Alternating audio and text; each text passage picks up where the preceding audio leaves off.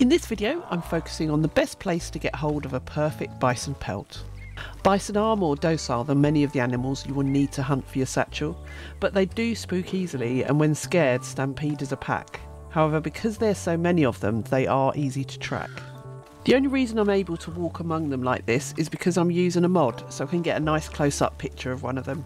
In reality, you will have to be more careful than this. So let's show you where the best place is first. Arthur is currently standing nearby the most regular spawn point for where the pack graze most often. However, they can move around a bit, so at times you might see them in the surrounding area.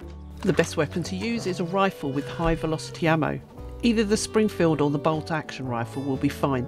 Just make sure you have upgraded them at the gunsmith first. It's a good idea to use cover scent lotion as well. What you will need to do is slowly make your way towards the pack, and as you get closer, crouch down. Because I spent so long trying to get some good close-up photos of the animals, the pack has scattered a bit and moved around. However, they're still in the same area. What you need to do now is walk slowly around them, being careful not to get too close, and try to identify the 3-star animal for your pelt.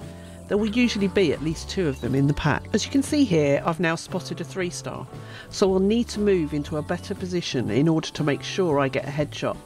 Getting a headshot should kill it instantly.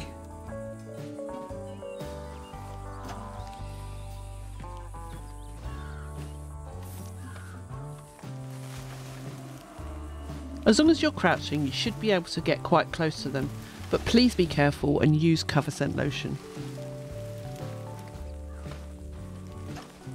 Once you have a clear shot, aim for its head and you should get the pelt you're after. I did this around noon.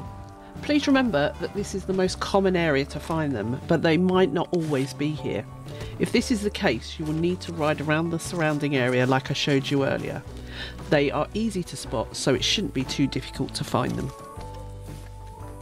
Many thanks for watching. If you find this or any of my other guides in this series helpful, please consider subscribing and clicking on the bell to receive updates on when I next upload.